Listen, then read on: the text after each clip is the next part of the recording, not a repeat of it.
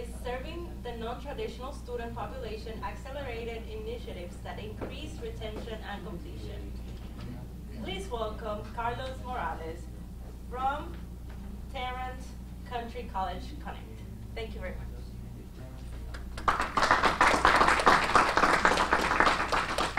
Good morning, and thank you for the introduction. As the title of the presentation states, I'm going to talk about how we can or how we have been serving non-traditional students in an accelerated way. I'm going to use this as a point of reference in terms of the areas that I will be addressing with you this afternoon, actually this morning, to guide kind of the conversation. One of the important elements is that this presentation is based on the concept and creation of a non-traditional campus in Fort Worth, Texas, in part of the Tarrant County College District. We have 100,000 students, and of those 100,000, 20,000 more or less are in this campus, which is a fully online campus. I see we are having a couple of tech issues here, but we will manage along the way. The campus was envisioned as part of a concept plan, a strategic plan in 2012. The late previous chancellor envisioned that as a way to increase access to education. As a community college, we are an open access institution, okay? And it's kind of how you widen something that is already open, because there are no admission requirements, if you will, besides the Texas Success Initiative exam, which is the TSI equivalent to the College Board and SAT. So that's kind of the point of reference we use for the conversation. The campus was put together in 14 months, okay? Is accredited by SACS. We need to secure the accreditation in order to confer the degrees that we have. We have 18 fully online degrees as well, because a campus has to confer degrees and graduate students, so it's not only teaching courses for students to advance. So that's an important aspect that I want to ensure we provide to the audience here. As I stated before, this is a part of a strategic plan. The campus is the sixth campus of the district or the system. There are 5 campuses that are face-to-face. More or less, they have between 15 and 17,000 students, part-time, full-time, and everything in between. The strategic plan that I mentioned before, the mandate we had was to develop a non-traditional campus for non-traditional students. And the non-traditional students, if you go to the IPEDS websites, actually not the IPEDS, the NCES website, they define the non-traditional student as the student that has financial issues, time issues, motivational issues, and I kind of summarize those as life issues. Okay, they want to multitask, they want to go to college, they have to take care of their family members, etc. So the non-traditional student nowadays has become the majority of the type of students that we're having in many of our institutions. We established the operation in 14 months, and as I usually joke, this organization for most things, let me just say it this way: we are born, and then we stay in the crib, and then we start crawling. And if we do it well, then we start, walking and then running. In this particular case, it was born running, because from the get-go, we managed to get 20,000 students. The responsibility of that supported with or by 350 faculty members. In a nutshell, these are the modalities that we offer to students. 2 main areas: e-learning. We have the online degrees that I mentioned before, and we have an accelerated weekend college. The main element as the new component, if you will, is the weekend college. The reasoning behind this, and I have another slide there, is that in the state of Texas, there is a document that publishes all the information about the 4-year and 2-year public institutions in terms of graduation rates, funding, the whole set of statistics. And one piece of information that was very difficult to swallow was that at the 2-year level, students were taking 4 years to graduate, okay? And they were accumulating over 90 credits to graduate when the programs are designed for 2 years and for 60 credits. So, those are important elements that kind of led to this part of the operation. The side on e-learning, the main concept was to not only increase access, but also provide flexibility to students. We are in an urban location, and with the pros and cons that brings, but we were under the notion and the feeling that a lot of students were not being served because of the traditional method and the limitations in terms of times and programs that they had. All this is supported by student services. We have online advising, the remote proctorist for exams, online tutoring as well, and an online writing center. So pretty much the entire set of responsibilities a campus has, a physical campus, we have them for the online and the accelerated methodology. In terms of our ethnicity composition, we are predominantly a white institution, if you will, an Anglo institution. However, we are, my campus, my particular campus is an emerging Hispanic Serbian institution, Hispanic Serbian campus. These are the most recent set of data, but as of spring of 17, we were at 24.6, and we always run off towards the benefit. So in that aspect, we were almost an HSI, but the district is also an HSI institution. You see the females represented at a higher number, significantly higher than the males in our campus. And you see here also the age representations. In the case of our campus, we have a little older operation, age, if you will, in terms of compared to what happens at the district side as well, which they are much younger for a couple of years compared to our students. Important figures, because I know that a lot of people care about how we are doing this in terms of enrollment. You see here the two sets of data, and we measure enrollment from fall to fall, 17,000 in fall of 16 and 20,000 in fall of 17. And these are again enrollment. This is not a FTE. We have the weekend college as well represented there, and that is kind of a hybrid operation. And again, I will expand as we move forward through the presentation. An important aspect in terms of why we are here is the success rate. The success rate in the private sector will ensure funding and will ensure new initiatives, but in the state of Texas is equal to that, because in Texas we have performance-based funding. 10%, and I have a colleague here from Texas, so I see her nodding. One important element is that in the state of Texas, 10% of the appropriations from the state, so the budget that the state will assign to us, is restricted to success points.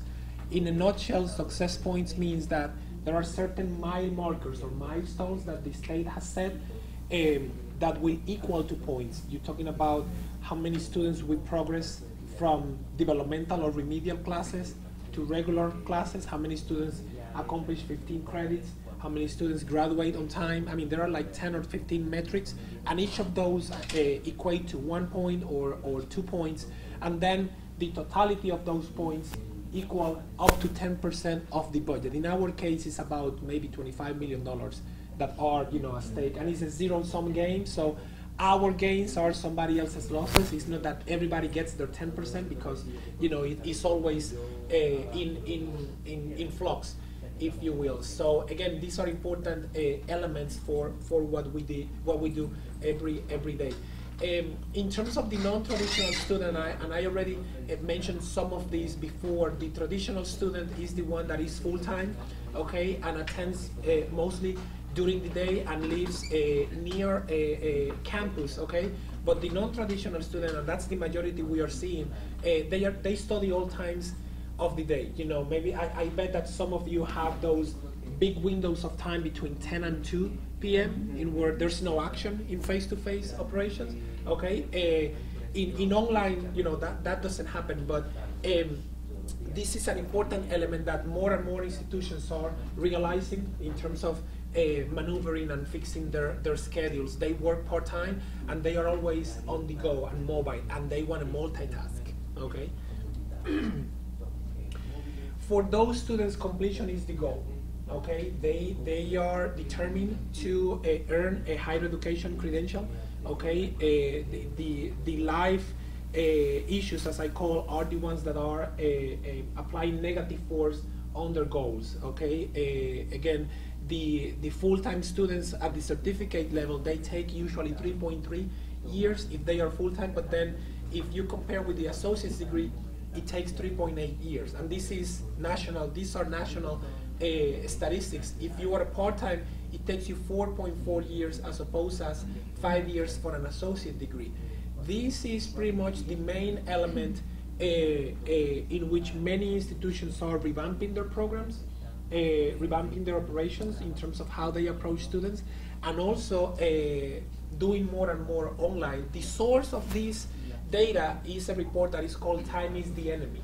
So if you want to look it up, it tells you a lot of things in terms of how this is seen at the national level in the United States. Some of the characteristics that we have been seeing in our campus is that they prefer the online operation. Again, you saw the enrollments there. They tend to be older, okay, single parents and part-time students, mid-career professionals, people that are displaced from their workplaces, because of the economy. But then they come to college to retool and refocus on something else. Also, we see a lot of continuing education students, and of course, people at risk looking for a second chance, as well as wage earners. So those are the characteristics that we see on the traditional student that we are serving at our campus. If you will, you see also the trend in terms of age, okay, and this is a national trend, but we are seeing very much similarities in terms of the audience that we serve at Tarrant as well. One of the things that we, again, since the get-go, focus on was to provide the flexibility to students, and online is as flexible as it could be, okay, because it's at your time, at your leisure, okay, within certain boundaries of due dates. But a lot of people take advantage of the flexible class schedule that we have developed. The other thing is that we have put a lot of pressure and emphasis on the length of the time students take to complete the degree, okay? Very, very specifically on the weekend college program. And again, I have a slide and a section for that, but one of the things that we do is that we provide not only intrusive advising, but we do not allow students to go and explore the university catalog, okay? They are enrolled in a program, and he's not here, but my director of weekend college, he's also presenting, and he is the one that makes sure that students don't deviate from the degree plan that we have set for them. And we now have online advisors that also provide intrusive advising. They call them, if they disappear, missing in action, those kind of things. So it is very important to stay on track on that aspect. One of the things that we have seen too is about 50% of the students we serve, they prefer 8-week courses. Okay, the terms on the shorter terms are better for them, and also a shorter or a smaller load. Okay, they are not always enrolling in 15 credits. They enroll in 7 credits or 9 credits every 8 weeks. But at the end of that semester, okay, they completed 15 credits. So it's kind of the same thing, but at a lower pace and lower load and lighter for them. This particular slide is one that complements what we do in terms of the delivery format. You see here the percentages. Okay, online continues to be the high preference, but one important element is that we recognize that the online and accelerated is not for everybody.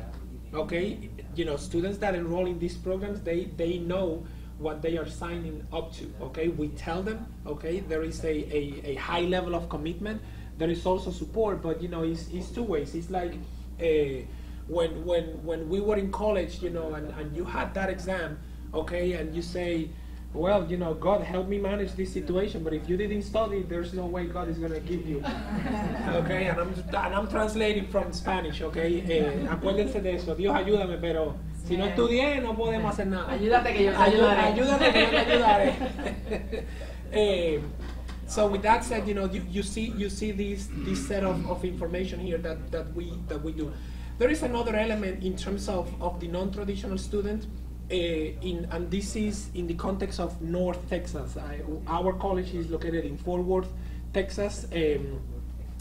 Growing like I used to say weeds in the summer, but growing like flowers in a after a big rain in spring, because a lot of companies are relocating to Texas. Low taxes, a low cost of life, equidistant from both coasts, plus all the other things, and these companies are relocating, but then the citizens do not necessarily have the skill set to aspire to these kind of jobs, okay? So many companies, okay, and I'm going to point to my colleague here, want the students trained for 3 months ago, not for tomorrow, for 3 months ago, okay? And how you do that?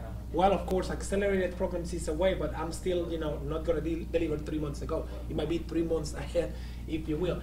But as you see here, they are looking to transition to a new career because of multiplicity of reasons. They also see that as the next step for graduation, and they also see an opportunity to promote themselves, seeking a new position. And we have seen a lot of that happening in the weekend college, because they finish in 18 months. Okay, so in a year and a half, you can actually, see the results and aspire to a, better position, higher wage, etc., etc. This particular slide, is one in terms of the job openings. We continue to see that the economy is robust. Okay, there's going to be also jobs that do not exist that we will see in the next 10 years. So we are also adapting to those jobs that require a different set of skills, a different focus in terms of what people need to do, knowing that there is going to be a lot of automation. When that economy really flourishes, it's going to be a lot of automation. So we need to create some sort of a safety net, but for those that lose their jobs to automation, whatever that is. In terms of this particular slide, the element is that in Tarrant County, 42% of the students that take, that come back in terms of looking for those opportunities, manage to be in an unemployment or in an employed situation. Okay, so they have been on and off in that situation because they did not finish the credential. Okay, so they are seeing the opportunity of non-traditional offerings as a way to finalize something that they started before because of the on and off situation they had. This is an interesting slide because I'm going to focus on the 6.2. Okay, there are 6.2 million unfilled jobs right now. Okay, and a lot of companies are revamping or expanding their tuition reimbursement programs. Okay, so in my particular case, our institution is capitalizing on that. So if Hewlett-Packard establishes in Fort Worth, or actually Danone, which is the yogurt company, has a plan there, they are revamping their tuition reimbursement programs with their employees. Okay, so my team goes to those companies. We kind of sell the program and sell the benefit here, and then students matriculate, and the organization, the employer, pays for their education. But from those 6.2 million jobs, a couple years ago, Siemens had over 3,000 jobs on field, and they couldn't fill those jobs because many of the applicants couldn't handle basic math, basic arithmetic. Okay, so again, the promise of a better job, but you don't have the skill set. And again, maybe that's another presentation on why those things happen. But you see that there is a continuous need for resolving the needs of the unskilled one and the underskilled ones. The forecast is that 80% of existing jobs will not exist in 2050. Okay, there is a book written by Thomas Friedman from the New York Times, and it's called "Thank You for Being Late," and it talks about what will happen in terms of automation.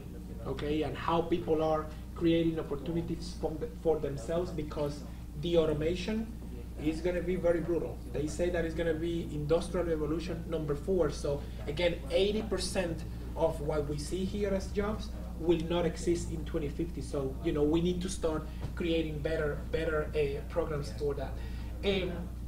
For us, we are managing a situation in which by 2020 it is forecasted that 65% of the jobs will require some sort of a post-secondary credential.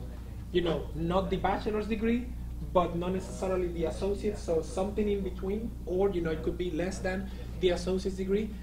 For example, my chancellor is very big on the impact we made to the county, and the wastewater plant operator, okay, goes to our college.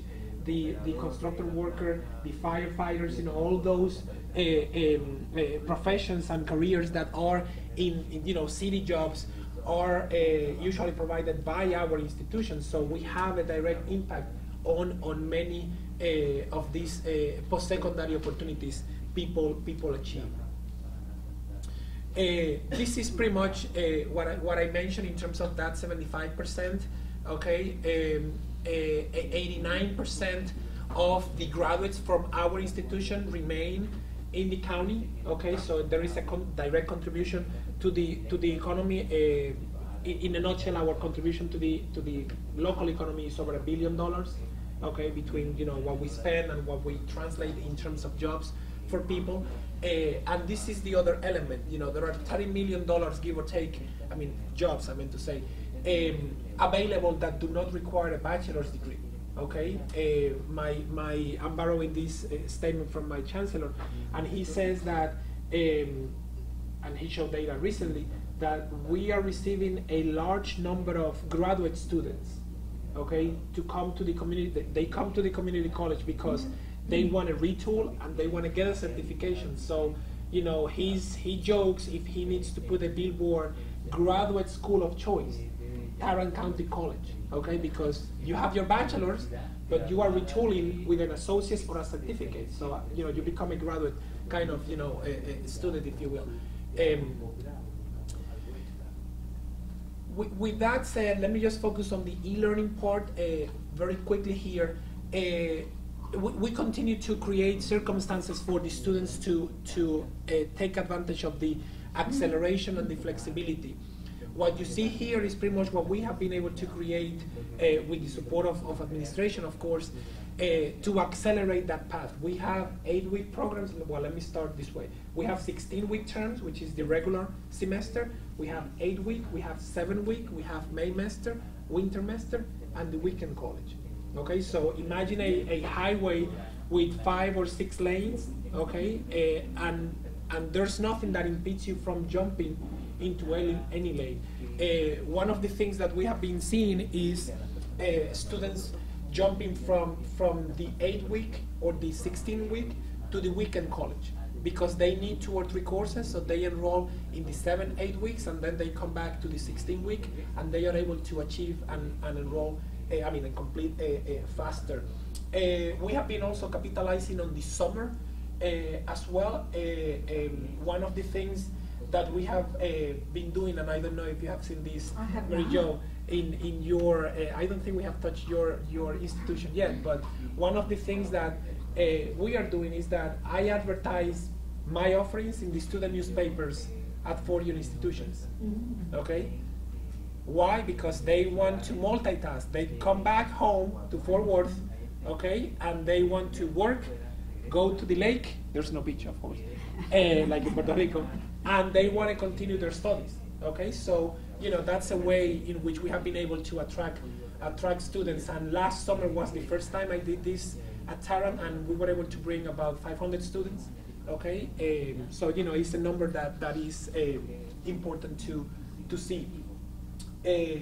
Well, this is pretty much what I stated, and we capitalize on these efforts to allow students to advance. Okay, again, this is not for everybody. Okay, but I understand that a lot of students are capitalizing on this type of offerings. Once again, all of this is supported by student services, and most of this happens online. There is a lot of automation also that happens in my campus, okay, and there is also a lot of services that are technology mediated, if you will. In Texas, we have a Maymester and a Wintermester, so while we are, and actually while I am enjoying pasteles y arroz con gandules cuando vengo, okay, a lot of students are taking courses in the Wintermester. So I don't know how short is the summer in Puerto Rico. Is 5 weeks or 4 weeks?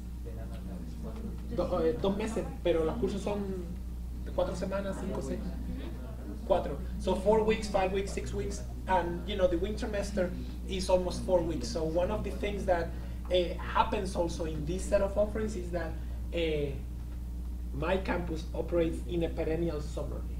Okay, so there is monthly starts, which is 4 weeks. So again, it's equivalent to a summer. So knowing that those circumstances already exist, we have been able to add other lanes or other possibilities for students.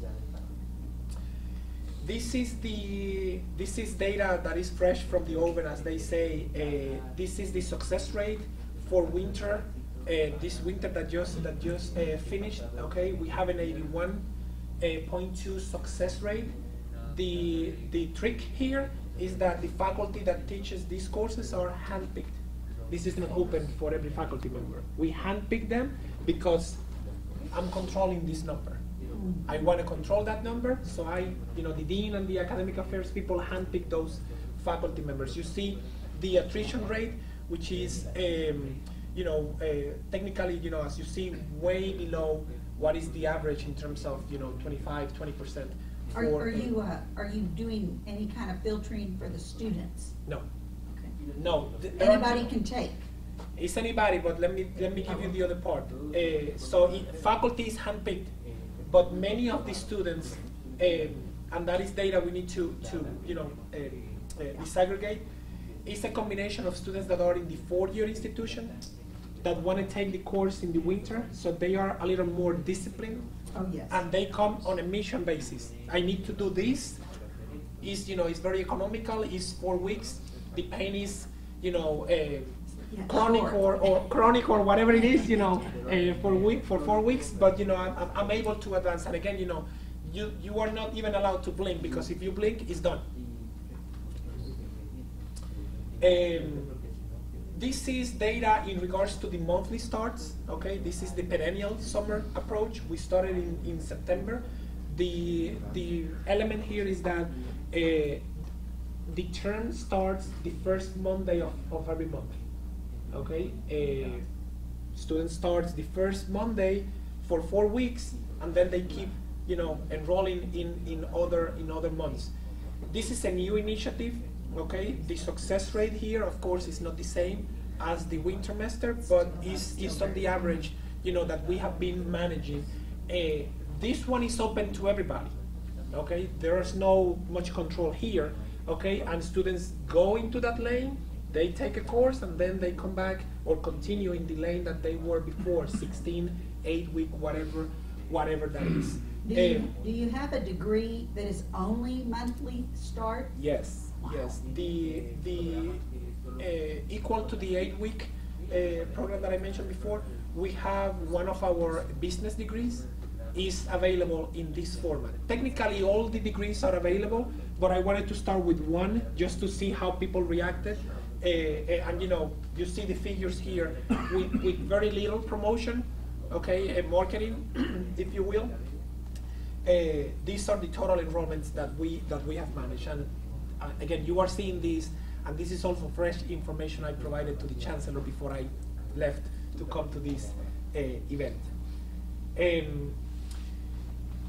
very quickly, the student services are, the ones you see here. Online advising is not automated, it's people-based. They are online advisors dispersed through Texas, and actually I have one in Florida as well, so it's people that work remotely, okay?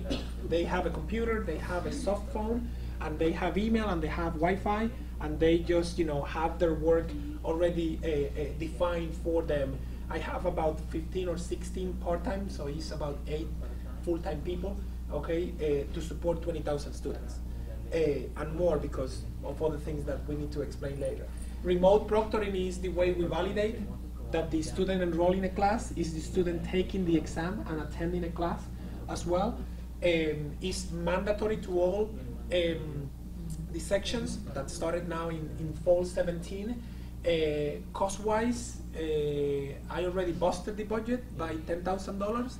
I got an email the other day. Okay, so, but again, it's a quality assurance element that, we should not focus too much on how much the quality costs, even though we recognize that there is a cost.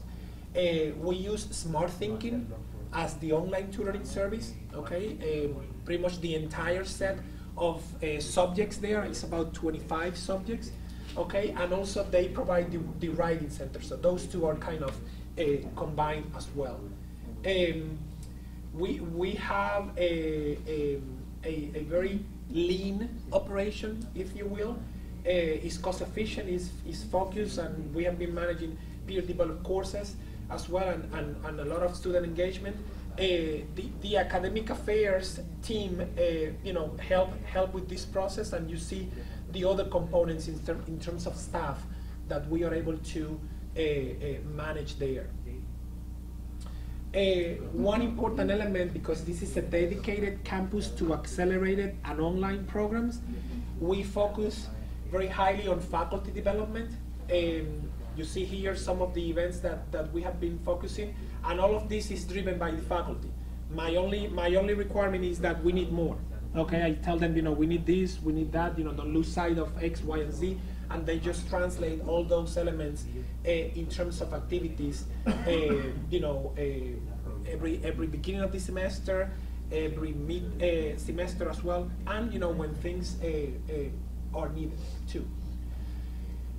The faculty that teach online at this campus is required to be trained before they teach online. It's not simultaneously, okay? So it's a gatekeeper. That's something that was in place when I started there. I only apreté la correa. I only tightened a little bit the belt there. One of the things that is different this time is that instead of having a 12-week long training for faculty, okay, we change it to a competency-based training type, and there is a whole presentation on that, but I can tell you the following. I have taught in Blackboard, WebCT, Moodle, Canvas, all of them, okay? And if I am coming from another institution to this institution where I have been using the same tool, okay, and I have my experience, my training, my certifications, why I need to be trained in the same tool that I have been using before, okay? When there is a need for faculty to be put on the classroom very quickly. With that said, we validate many of those certifications because it's the same content, it's the same operation, and we are able to certify faculty in as short as 1 business day. There is supplemental information like, if you have course schedules from the past, showing that you have been assigned those courses. I mean, any kind of documents that validate that faculty have been teaching for X number of years in X type of platform, they are part of this process. If you are not in that group, you need then to go through each of these modules, okay? You see that there are 6 modules, including the elements about the policies and procedures that are specific to our institution. But these aspects are validated for those that already taught online and have that experience with the documentation they bring. And of course, they need to demonstrate it too. So is it an in-house developed training, or is it QM, or is it OLC? It's in-house. It's in-house. very quickly in regards to the weekend college, and this is some of what I said before in terms of the reasoning that led to the creation of the weekend college. This is a perennial problem, okay? And again, if you go to the Texas Higher Education Coordinating Board, you will see all the reports from 2013 at least until today that says pretty much that, 90 plus hours when they need 60 is designed for 2 years and they take 4 years, okay? The reasoning, increase graduation rates, okay? Or reduce the time towards graduation.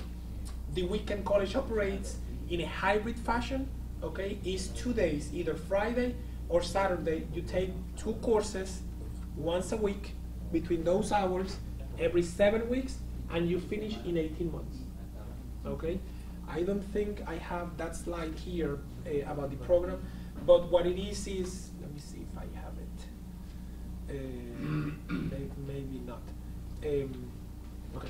So, and you have student development as well, which is, supplementary to this. But again, the goal here is that students finish in 18 months by taking 2 classes every 7 weeks. If they pair it with an additional online class, then of course they reduce 8 weeks every time, okay? And there's no limit in terms of how many times they can do that.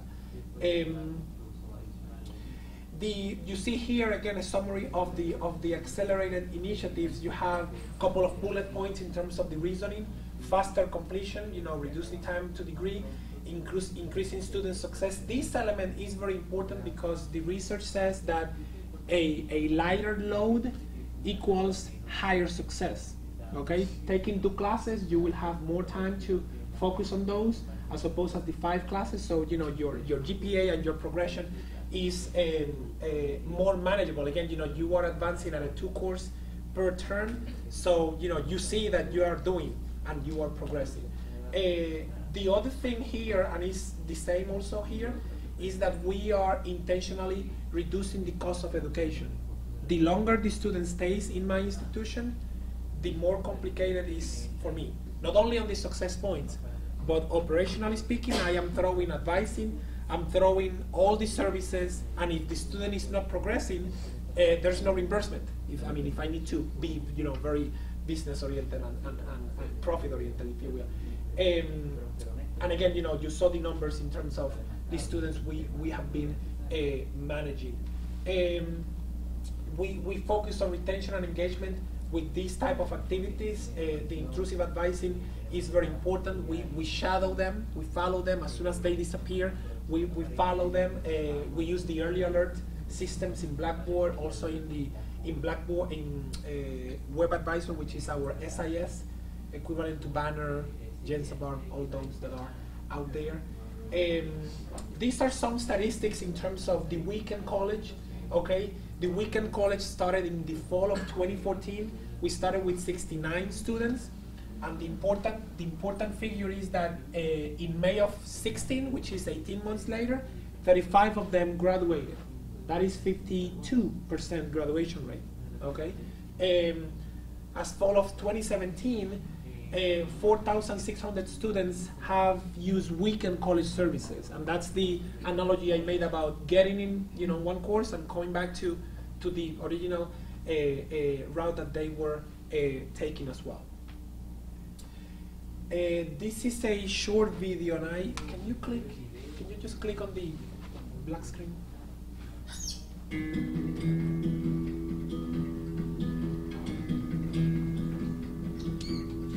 I had some other choices, but it was not going to be as efficient. I probably could take 1 class at a time, and it was going to take a little bit too long, I think. So I kind of want to focus, get it done, and move on. But I still have to work during the day. Some of the benefits of being enrolled in weekend college is that you get to meet others that are pretty much going through the same thing that you do, that you're going through, such as having to work and just gaining knowledge from them on different things, such as how they work their time management along with weekend college. So it's a lot of sharing, and it's like a little nice knit family. I have realized that I can do this.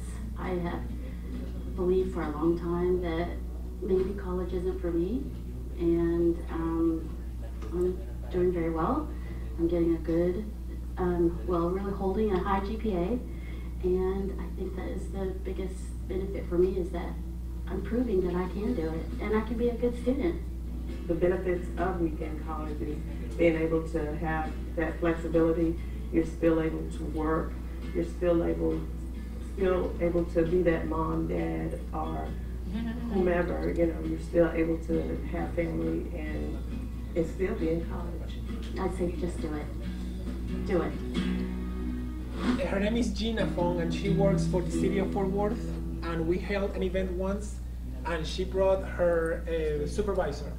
We broke all FERPA laws because we asked her supervisor, how she was doing. You know, if she coming to weekend college or coming to college, in what way it affected her performance at work. And nothing. You know, the supervisor was delighted, and she was able to she finished.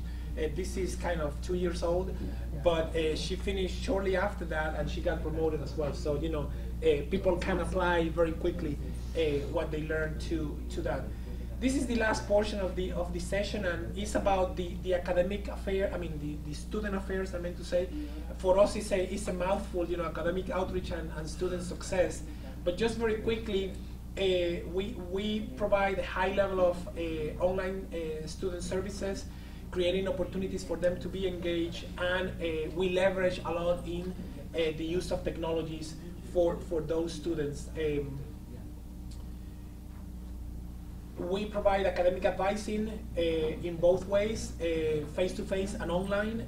Face-to-face because we are one college with 6 entry doors, meaning 6 campuses, and we operate as one, so you have the opportunity of doing online advising or face-to-face advising. Okay, degree planning is very important for what we do, because if not, students deviate from what the main goal is. This is a little old data, but we have now 15 part-time advisors, if you will. You see the communication strategy we use with them. These are some of the workshop series that we deliver for students, and this is delivered fully online. They are, you know, they start live, but then they are recorded and webcasted, so they are delivered on demand as well. This is a set of students that are part of PTK, which is the honors program that we have for community colleges, and you know, we had them being inducted last May. Okay, so we are the only virtual campus in Texas. First of all, we are the only virtual campus in Texas. Number 2, we hold the only virtual chapter of a honors organization for students at the community college level. I don't know how many of you were yesterday at the main session, at the panel. So let's just play. Can you click on that screen? Yeah. Let's just play a few minutes of this so you see what they have experienced.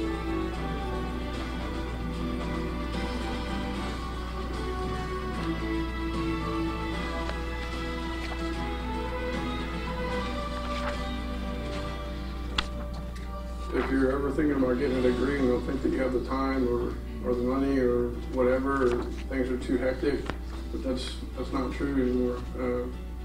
Doing online courses really does work. It just depends on who you are. If you need somebody to hold your hand the whole time, then you probably want to go to on-campus classes. Otherwise, online classes allow you to carry on a full-time job and go to school and be more successful, because I think you're able to focus a little bit more and you spend less time at it because you're not sitting in a classroom for a couple of hours and then doing the same classwork. You're just basically doing the classwork. I got 3 kids and a job, and that gave me the opportunity to continue with my job and also dedicate time for my kids and just work at my own pace at home. Completing 2 semesters in college for the first time in my life is pretty accomplishing. Knowing that I can do it and actually pass it has been pretty insane. If it wasn't for online, I wouldn't be graduating, I wouldn't be going to a 4-year university, I wouldn't be where I was today.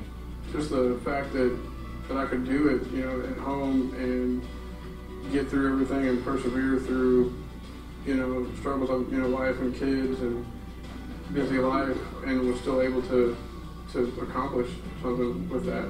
I have worked full-time, the whole time, and then I'm also, when I take classes in the classroom, I tend to get a little bit bored. Online allows me to just take things at a faster pace. They were recorded the day they were inducted, so you know they were you know very honest and happy at the same time. I guess I'm done. Questions, comments? Do you have like fully online faculty, like Yes. people who don't even live in Texas or not? Yes, and actually that is part of the desire, or expand in that aspect. In my campus, I have 15 full-time faculty that are online faculty. They teach, you know, their regular load. They don't operate from the campus, although they are welcome to operate if they wanna use my power and my internet instead of theirs. They can do that. But you know, they are away. They come to meetings on a monthly basis, you know, by monthly basis. They participate in communities, so they have all the duties and responsibilities plus the benefits of teaching online. The rest of the sections or the operation is taught by part-time faculty that are full-time faculty at the face-to-face campuses. So they become part-time in my campus because they have a main duty in face-to-face, okay? Many of the things are possible because in Texas we don't have unions. Okay, so I remember speaking with a couple of colleagues from the Northeast, and I have been exposed to that environment in New Jersey. And in Texas, you know, we have certain things that we can do because it's a right-to-work state. So again, you know, that's why we have the faculty. Because I understand that you're receiving like so many people like moving to Texas, and I guess that maybe you don't have like enough people to deal with. Well, you know, we are located in Fort Worth, in the Metroplex. It's about 8-9 million people in the entire metropolitan area. We have over 20 universities, okay? And what happens is that many times, depending when we start our recruiting efforts, we lose a lot of people because other institutions are more aggressive. That doesn't happen in Puerto Rico at all. The same situation. The difference is that over there, we you don't know, have that many universities. Yeah. So you know that's you know part of the challenge. But I now can hire from outside of the state of Texas, from 2 states, from Florida and from Washington State. And actually, we have hired faculty on a part-time basis, the advisors on a part-time basis, and I think they are eyeing full-time faculty now from those places as well. Yes. So the different time frames of the instructional course period. Have you tried? Is that being tried in the face-to-face courses yet, or no? No. Why wouldn't it? I'm just curious. They are It works they are online. recording. I can tell you. Let's see if I Later. can soften. Tell me later. If I can soften the statement. The face-to-face is a little more rigid, if you will. Okay, they have. I mean, Have time. I consider myself blessed because the online allows me to, you know, I can really bend the rule, if you see what I'm saying. Okay, you know, you always bend it, don't break it. As opposed as face-to-face. Face-to-face is fixed. They are now expected to open from 6 to 11. That's a new mandate from the chancellor. Okay, and the face-to-face, for some reason, students swirl. You know, they you know, and the programs are the same programs, but there's no intention to put them in a you know, if you the analogy of a channel, when you make the river go through a channel, it doesn't spread. Okay, so I mean that's as soft like as because, you know, well, they've tried it at the graduate level and it works. Just like the online seems to be working really well. Yeah, and I apologize for not having a particular slide that explains the weekend college program, but what happens is that you have your first 7 weeks. Students are matriculated in 2 classes. Your second 7, which are below a 16, they know what those 2 courses are. They are pre-matriculated. We don't allow them to take astronomy. Because then, I'm taking astronomy because my best friend is taking astronomy. I don't like this. Okay, so, it's time, you don't lose with education, but it's time that you didn't use wisely towards your program because your friend is not paying your tuition. Any other questions, comments? Yes? How does the 24/7 online tutoring work? It's a company that we contracted. It's called Smart Thinking. Okay, so the way it works is that students submit written work or written questions, and there is a tutor that responds within 24 hours. Those tutors are, according to the contract we have, they are located in different time zones. So there is a number of tutors in each of the time zones of the world, so that's why it allows that 24-hour turnaround rate, if you will. They are PhDs, people with PhDs, and the other element is asynchronous rather than synchronous. The writing center is a little more synchronous than asynchronous. You have a quality control with the process and the students taking the courses, but is that the same for evaluation processes for the faculty? Or how do you evaluate faculty that are dealing with all this? Yes. Online courses? Let me see if I can answer both questions. Students are required to take an online readiness test before they enroll in an online class. Once you complete that test or assessment and you pass it with the minimum score, you are grandfathered. So you take it once, and that's your key to that gate. That, as I said, happens before the enrollment. There is a mandatory orientation, okay, that because we are still in building mode, what I want is that orientation becomes mandatory and it ends with the assessment, so then you can enroll. Right now, the orientation and the exam are not talking because there are 2 different systems. So that's the quality aspect that we manage. The assessment measures aptitude, technology proficiency, writing skills. There is a 4th one that I always forget. And all that online, and students need to make that. Information literacy? Information literacy? I am not sure.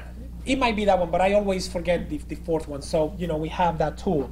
In terms of the faculty, okay, before the inception of the campus, the faculty was not evaluated teaching online. Online was an appendix to the academic offerings. So it was the Wild West, okay? For what says where the West begins, well, it really begins there. So, as part of my quality assurance process, I implemented a course evaluation system because the courses were not being evaluated. Thus, the faculty was not evaluated. We were operating partially blind, okay? And we don't see this as a punitive aspect because there is people doing great work, and that work was not recorded or provided to the supervisor. So all this effort was not counted. Of course, the ones that are not doing it well, they were getting a free pass. So we kind of managed that. But it's the exact same evaluation instrument that is used in face-to-face with a minor adjustment for the online. Yes? That's a student evaluation. That is the student evaluation. If the question now is about evaluating the faculty from a peer or a supervisor aspect, that is not finalized. Okay, I had the mandate of the previous chancellor to observe faculty to the point that if they didn't deliver, push them aside. Okay, but of course it's easier said than done. Okay, we have created the structure to do that. I have chairs that do observations. Now I am implementing this semester a faculty coach. It's something that I did at a previous institution that will assist the chairs in validating online presence, making sure that faculty are managing all the things that they need to manage. If they face a challenge in terms of time management, in terms of the administration of the classroom, that coach if several are happening in the same situation, we'll identify a training opportunity, a short one, to resolve that deficiency or that challenge kind of on the spot.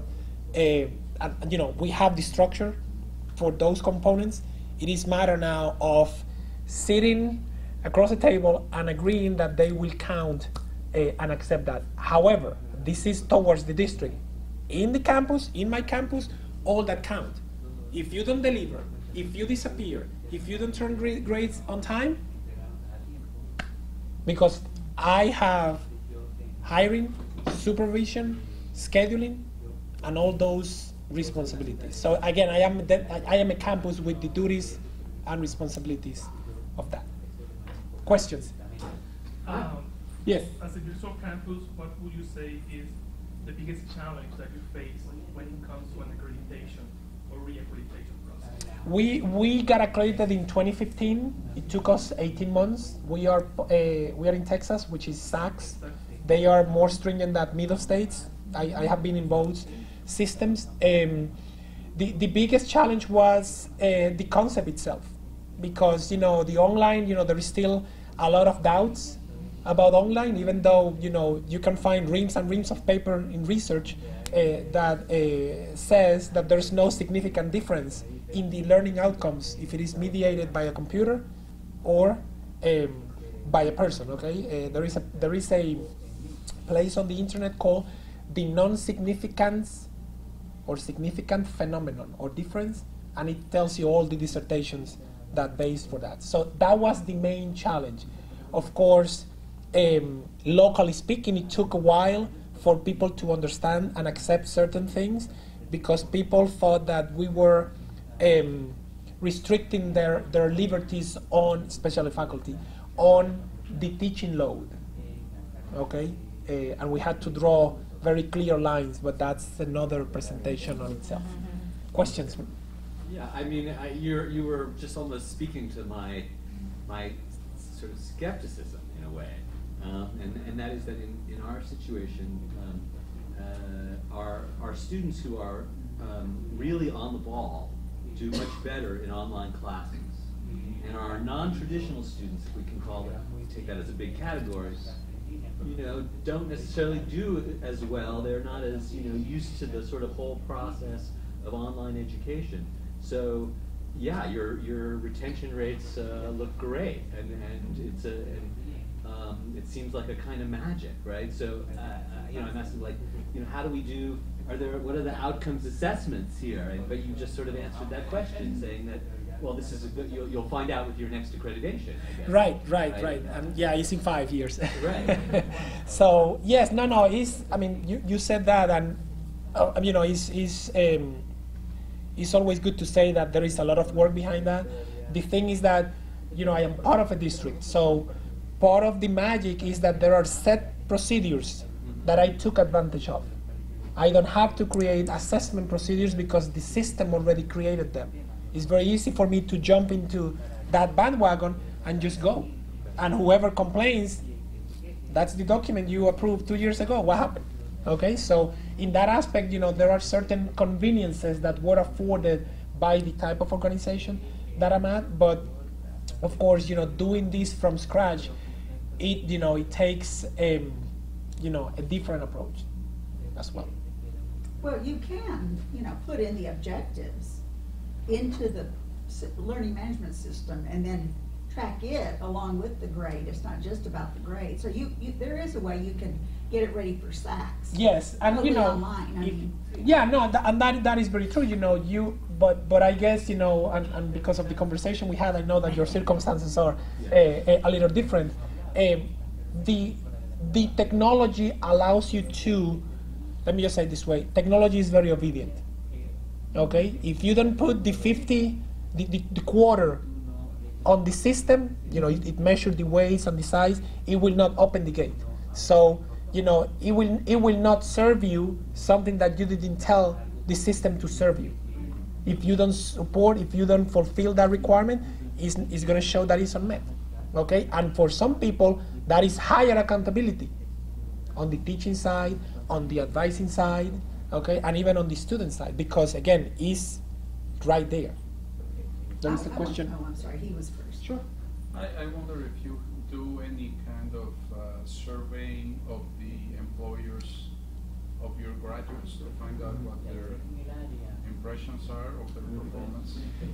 The district is the one that is doing that, okay, and they changed the tool and the criteria of that survey because of the new chancellor. He's focused on workforce, so I don't have data on that aspect. When we were ready to do it, he came and we have to kind of put it on hold. But yeah, it's a good question and we haven't lose sight of it. Yes. Okay, so how much do you think the honors program, online honors program, skewed your ABC rate? I'm just curious. I mean, have you looked at that to see if it is skewing it? I haven't. However, I don't think it's much because it's 140 students. Versus however many you have. Versus the large number. So, it's not much. It shouldn't be much because, unless it's kind of the mortgage crisis that the 2% drag down the 98% of the values of homes. But any other questions, comments? Yes. We also offer accelerated programs and regular 16-week programs. So you do that too, right? I mean, students can jump from traditional 16-week into an 8-week, and then they can come back. How is financially arranged in that? Because an 8-week is 2 modules per long semester. The main element is the 16 weeks. Yeah. The 16 weeks is your overarching. You have a parent term. Exactly. That's your point of reference. Anything below the 16 weeks, 10, 12, 8, even 5 weeks, you add them up towards those weeks, towards that length, Within that term. within that term actually is the word. And then that's the way you become full-time. So it's based on the long semester. On the longest semester. That's why they matriculate like both terms. Together. Yeah. That way you become full-time student eligible for the full-time, for the Pell Grant or whatever it is. Any other questions, comments? Well, thank you.